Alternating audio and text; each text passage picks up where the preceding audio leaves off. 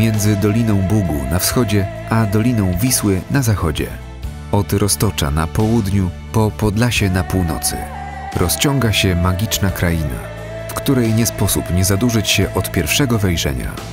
Lubelszczyzna. Zdumiewa bogactwo i powab tutejszej przyrody. W Lubelskim znajduje się aż 17 parków krajobrazowych. Aż 17. Tyle nie ma żadne inne województwo w całej Polsce. O tak, lubelskie jest wyjątkowe.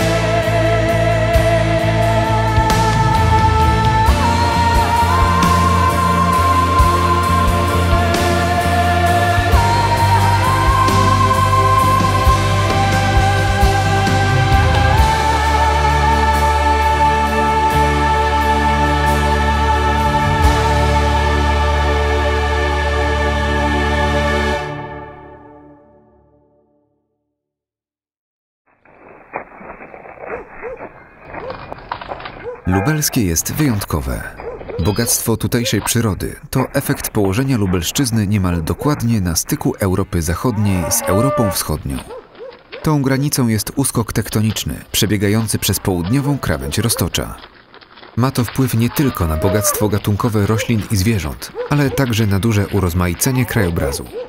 Od płaskich, nizinnych obszarów Polesia Lubelskiego po łagodne wzniesienia pocięte wąwozami lessowymi i rzecznymi Wyżyny Lubelskiej i Roztocza. Urozmaicone pejzaże Lubelszczyzny, pełne lasów, bagien, łąk, jezior i rzek, zdominowane są przez rolnictwo, wsie, przysiłki, miasteczka, miasta i sieć dróg. Region lubelski to w większości wciąż tradycyjne i malownicze użytki rolne. Długie i faliste pagóry, pokryte szachownicą wąskich pól, przeplecionych ugorami, kępami krzewów i drzew oraz lasów. Niektóre pejzaże Lubelszczyzny przypominają dawne stepy. Wprawdzie dziś prawdziwych stepów już nie ma, ale tu i ówdzie pozostał dawny ich mieszkaniec – suseł perełkowany. Ten rzadki i reliktowy u nas gatunek wciąż żyje na stepach Ukrainy, Mołdawii, Rosji i Białorusi. Pola uprawne Lubelszczyzny zasiedla za to znacznie liczniejszy od susła chomik europejski. Bardzo wiele tych rolniczych pejzaży chronią właśnie parki krajobrazowe. Wszystkimi 17 parkami zarządza Zespół Lubelskich Parków Krajobrazowych. Pracownicy zespołu prowadzą intensywną edukację na temat chronionej przyrody i jej wyjątkowych okazów. Bo naturalne bogactwo Lubelszczyzny trzeba głośno chwalić i nieustannie o nim przypominać. Na skraju pradoliny Wisły rozpościera się wyjątkowo malowniczy, by nie powiedzieć magiczny fragment wzgórz o stromych zboczach, poprzecinanych wąwozami lessowymi, dopełniony ludzką ręką. Pełno tu dzieł architektury naszych wybitnych przodków. Kazimierz Dolny nie bez przyczyny uznany został za pomnik historii i perłę polskiego renesansu o światowym znaczeniu.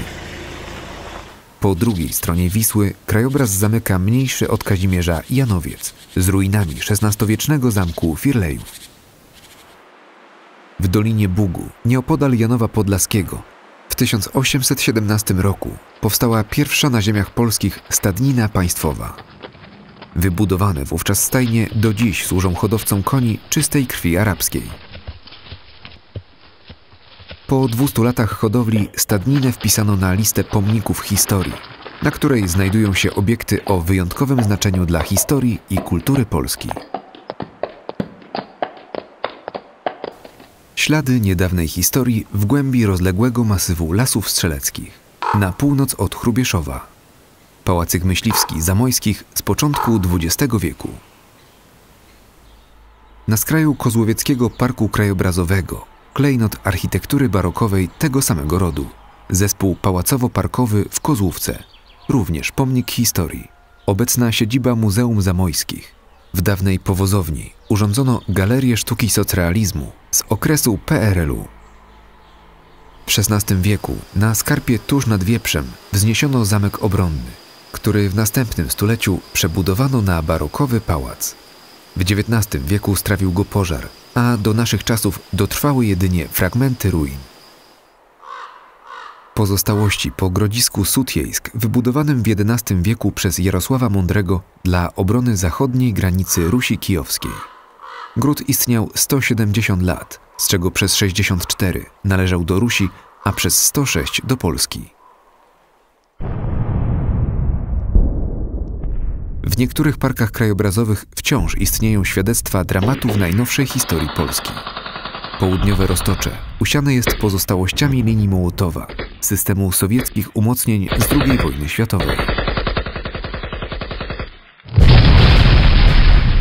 W czerwcu 1944 roku na Porytowym Wzgórzu w Lasach Janowskich doszło do jednej z największych bitew partyzanckich na ziemiach polskich.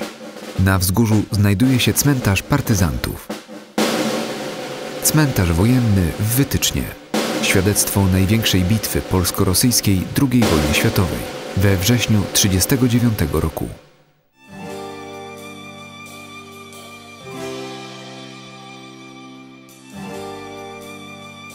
Lubelszczyzna zachowała nie tylko zabytki wojenne, ale przede wszystkim wiele śladów kulturowych i religijnych z obszaru pogranicza. Bo też kraina ta od stuleci pozostawała na styku kultury Zachodu i Wschodu. Łączyła tradycje katolickie, prawosławne, judaistyczne, ale także znacznie bardziej orientalne. To tutaj przez wiele lat zgodnie obok siebie żyli przedstawiciele różnych społeczności, kultur i religii. Lubelszczyzna była domem i ojczyzną dla Polaków, Żydów, Rusinów, Ukraińców, Białorusinów, Tatarów i Niemców. Niektórych z tych społeczności już wśród współczesnych mieszkańców nie ma, zostawiły jednak po sobie wiele trwałych śladów. Oprócz zabytkowych kościołów katolickich na Lubelszczyźnie zachowały się także synagogi, cerkwie, zarówno te prawosławne, jak i unickie, a nawet pamiątki po wyznawcach islamu. Ta bogata etnicznie kompozycja zostawiła po sobie także ślady niematerialne.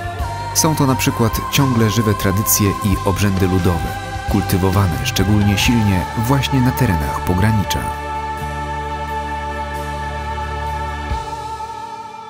W wielu miejscach Lubelszczyzny spotkać można szczególne ślady pamięci. Kamienne krzyże, nie poddające się zębowi czasu.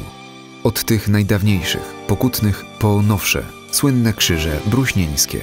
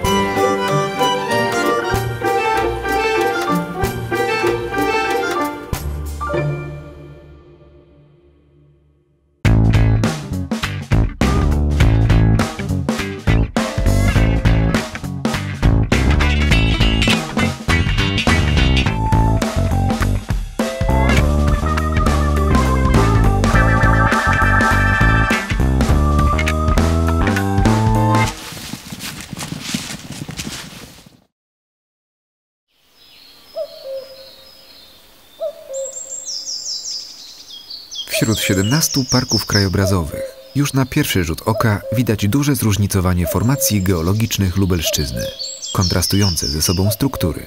Wszędzie tam, gdzie znajdują się gleby lessowe, typową formą są wąwozy, cała sieć wąwozów. Lessy tworzyły się tu w pradawnym Pleistocenie, na przedpolu lądolodu. Przez setki i tysiące lat ta miękka i pylasta skała podlegała erozji. Dzisiejsze liczne wąwozy powstały w sposób naturalny lub poprzez działalność człowieka. Impulsem do powstania wąwozu jest deszcz, topnienie śniegu lub intensywna orka. Najpierw formuje się płytka dolinka, która pogłębia się, a z czasem przechodzi w głęboki parów. Jeśli taki naturalny wąwóz staje się uczęszczaną ścieżką albo, co gorsza, drogą dla pojazdów, naruszony mechanicznie les wymywany jest znacznie szybciej i powstaje głębocznica o stromych ścianach i szerokim dnie.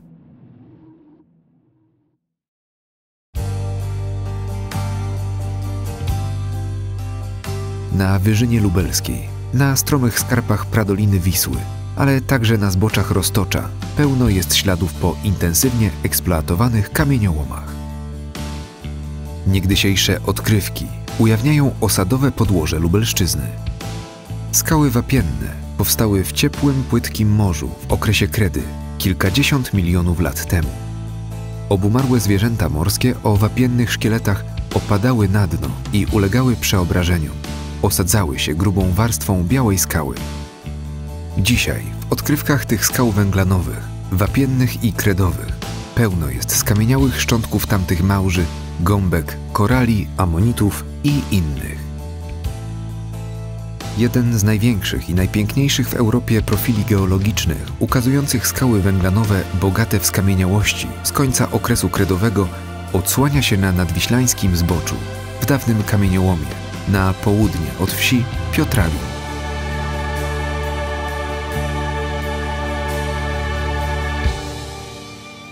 Pod Krasnobrodem niecodzienne jak na Lubelszczyznę zgrupowanie głazów. Podobno był tu ośrodek kultu pogan, a bloki skalne znalazły się tu za ich sprawą.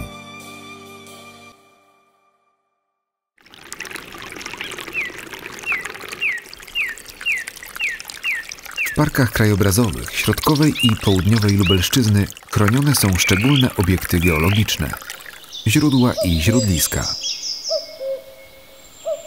Część z nich to malownicze źródełka podzboczowe. Najważniejszym obszarem źródliskowym, gdzie znajduje się aż ponad 40 źródeł, w tym kilkanaście źródlisk grupowych, jest teren Krzczonowskiego Parku Krajobrazowego. W okolicy tych źródlisk, na południowym stoku wąwozu, w rezerwacie Las Królewski, wiosną kwitnie płat bardzo rzadkiej rośliny – cieszynianki wiosennej, występującej poza tym tylko w 2 regionach Europy. Prawdziwą atrakcją geologiczną Lubelszczyzny są uskoki na linii spękań tektonicznych, ciągnące się przez krawędź Roztocza. W strefie wzgórz tej krawędzi wody potoków wrzynają się głęboko w podłoże, rozcinając pokrywę aż do litej skały i odsłaniają progi skalne. Te małe wodospady miejscowi zwą szypotami albo szumami. Na niewielkim 400-metrowym odcinku Tamgi znajdują się aż 24 progi. To najpiękniejszy fragment Doliny Tamgi. Unikalny w skali Polski. Trochę inny charakter mają wodospady na rzece Sopot. Tutejsze progi są mocniej postrzępione, a rzeka do złudzenia przypomina górski potok.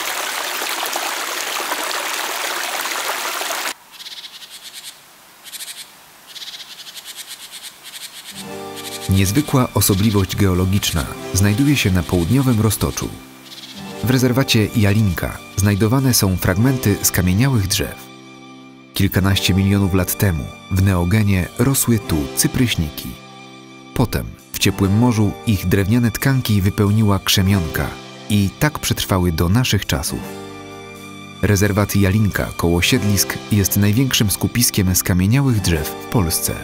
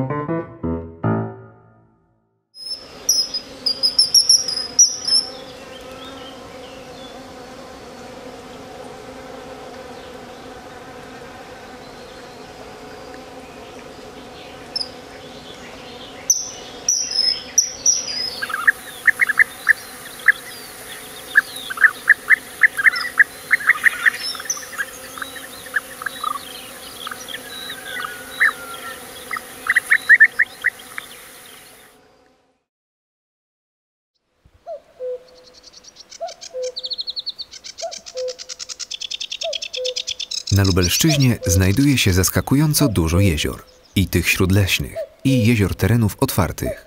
Sporo tu też bagien, a niektóre są wyjątkowe w skali Europy. Ogromnie wiele stawów, wzbogacających świat natury. Jeziora to przede wszystkim Pojezierze Łęczyńskie. Wciąż jeden z najcenniejszych przyrodniczo obszarów województwa lubelskiego, pomimo przeprowadzonych niegdyś licznych melioracji oraz wydobycia węgla kamiennego w rejonie lubelskiego zagłębia węglowego. Wiele z tych jezior coraz bardziej zarasta. Kożuch mchów, unoszący się na wodzie od strony brzegów, stopniowo zakrywa te zbiorniki. W ślad za nim, szerokim pasem rozwijają się wokół torfowiska przejściowe i wysokie. Pojawiają się drzewa. Śródleśne jeziora charakterystyczne są dla Pojezierza Włodawskiego. Pod Sobiborem, na 3 najcenniejszych jeziorach i otaczających je torfowiskach utworzono rezerwat Żółwiowe Błota. Lasy sobiborskie są ostoją najliczniejszej udokumentowanej populacji żółwi błotnych w Polsce, liczącej prawie 500 osobników. Pod koniec maja dorosłe samice opuszczają zbiorniki wodne i składają jaja w wykopanych przez siebie zagłębieniach na piaszczystych wyniesieniach wśród lasów. Po 3 miesiącach wykluwają się młode żółwie i szybko wędrują do najbliższej wody. Krajobrazy niektórych zarastających płytkich zbiorników wodnych, bagien i grząskich torfowisk są bardzo atrakcyjnym miejscem dla turystyki przyrodniczej, dlatego też powstają specjalne ścieżki i kładki edukacyjne.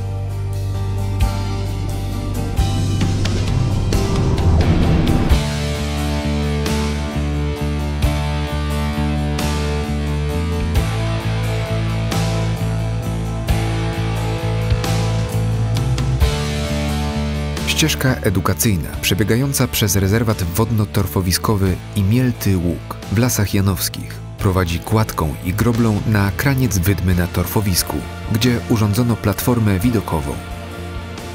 Rezerwat tworzą zarastające stawy Imielty Ług i Radełko, wykopane niegdyś w miejscu naturalnego zagłębienia terenu, a także torfowisko wysokie porośnięte karłowatymi sosnami.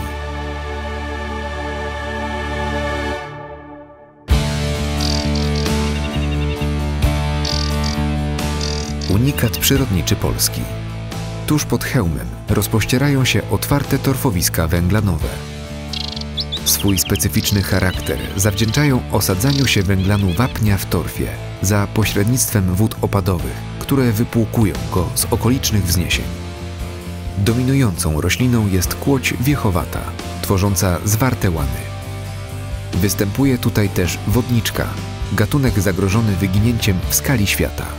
Chełmskie torfowiska węglanowe są drugim po bagnach biebrzańskich lęgowiskiem tego rzadkiego ptaka.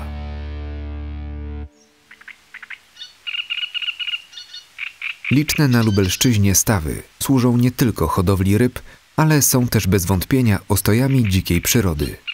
Zwłaszcza zbiorniki niewykorzystywane, zarastające, stanowią atrakcje dla ptaków wodno-błotnych, ale też dla ssaków, płazów, gadów i owadów. Sporo tutejszych zbiorników wbudowano w naturalnych zagłębieniach terenu albo na bagniskach, jeszcze w XIX lub na początku XX wieku. Te okazałe z głębi lasów janowskich są jednymi z największych kompleksów stawów rybnych w Polsce.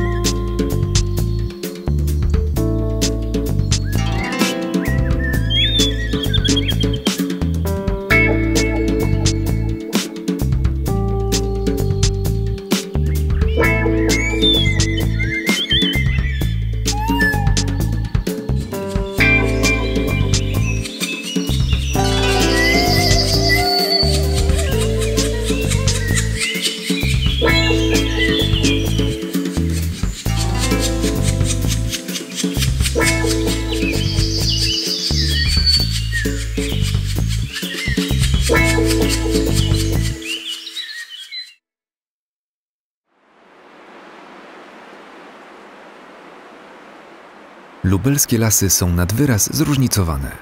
Wiele z nich wyróżnia puszczański charakter albo oryginalna fizjonomia, tak jak osobliwe nadrzeczne łęgi wierzbowo-topolowe albo dębowe z Doliny Bugu.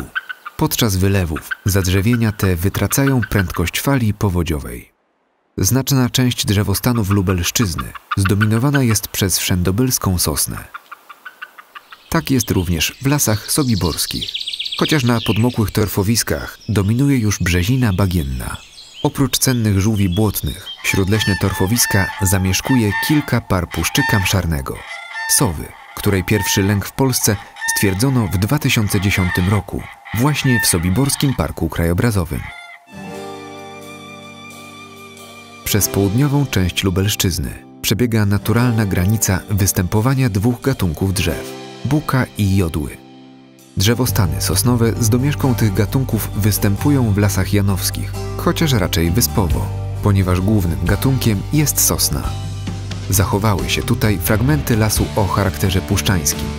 Rozległość i wielkość tych miejscami niedostępnych lasów oraz starowiekowe drzewostany świadczą o ich wybitnej wartości przyrodniczej. Świat zwierząt, tego jednego z największych masywów leśnych w Polsce, jest niezwykle bogaty. Wciąż jeszcze żyją tutaj głuszce, gatunek zagrożony wyginięciem w Europie. Osobliwością Parku Krajobrazowego Lasy Janowskie jest niewielkie stado koników biłgorajskich, potomków dawnych tutejszych tarpanów.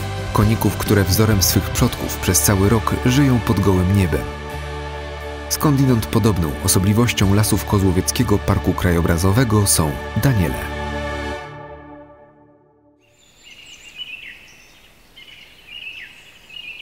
Lasy roztocza, sąsiadujące z lasami janowskimi, miejscami są bardziej rozproszone, zwłaszcza od północy.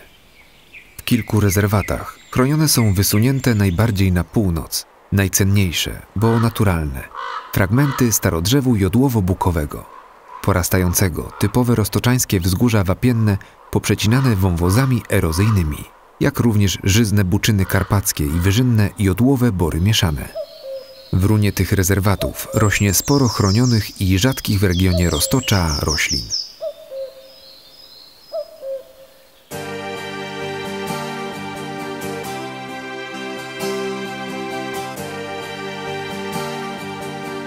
Imponujące lasy w południowej części roztocza tworzą już zwarty kompleks leśny, przechodzący w lity masyw Puszczy Solskiej.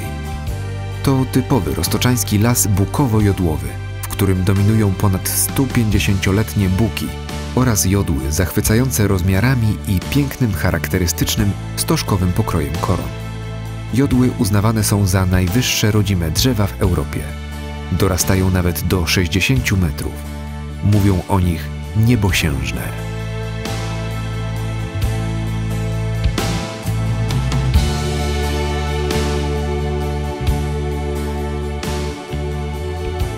Zupełnie inny charakter mają buczyny rosnące na północ od roztocza. Te w Skierbieszowskim Parku Krajobrazowym, mimo że podobnie imponujące, są niczym osamotnione wyspy leśne pośród pól dominujących w pagórowatym krajobrazie rolniczym. Jedna z nich, Las Orłowski, robi niezapomniane, choć trochę złudne wrażenie, jakby buczyna ciągnęła się hen po horyzont.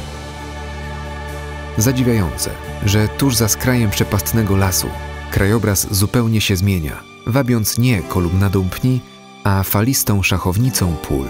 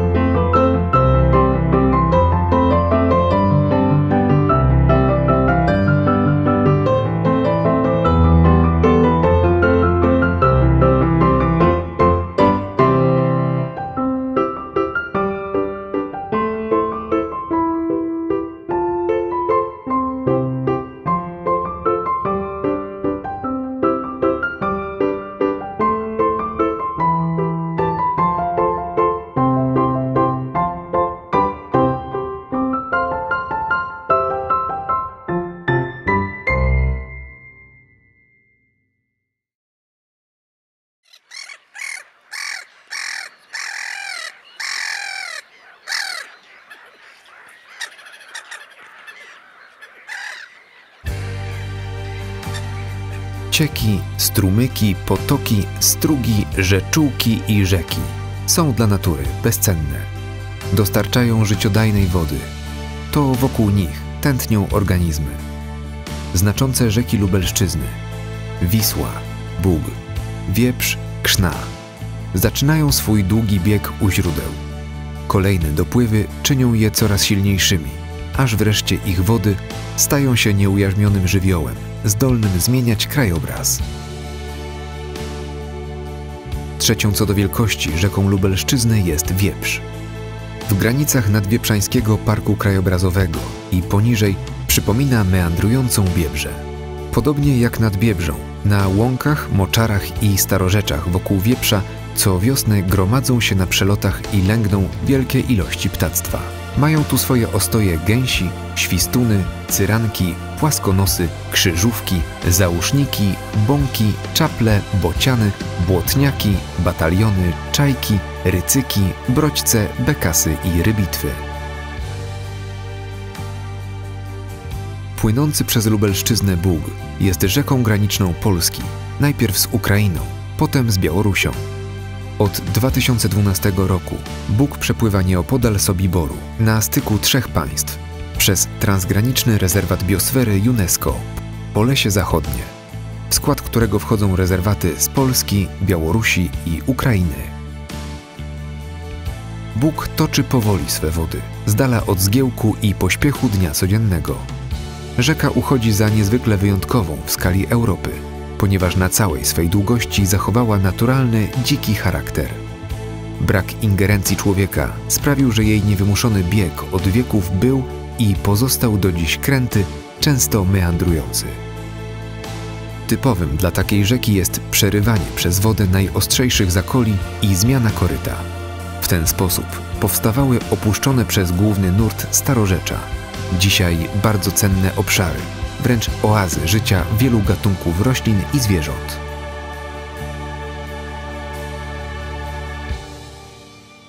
Największa polska rzeka, Wisła, płynie zachodnim skrajem Lubelszczyzny. Szczególnie zjawiskowa i zachwycająca jest tam, gdzie wyżyna lubelska opada ku niej wysoką na kilkadziesiąt metrów krawędzią. W rejonie małopolskiego przełomu Wisły, na linii Podgórz-Janowiec, dolina rzeki zwęża się do stromościennego kanionu o szerokości mniej więcej kilometra.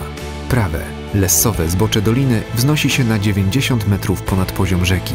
Lewe, pozbawione lessu, jest niższe, ale równie strome. Wisła na tym odcinku zachowała cechy dużej, dzikiej rzeki. W 1991 roku na najbardziej okazałej wyspie pod Męćmierzem utworzono rezerwat faunistyczny Krowia Wyspa. Wiosną gniazdują tu rybitwy, mewy, sieweczki i inne ptaki wodno-błotne. Na Krowiej Wyspie stwierdzono gniazdowanie ostrygojada, niewystępującego w tej części Polski.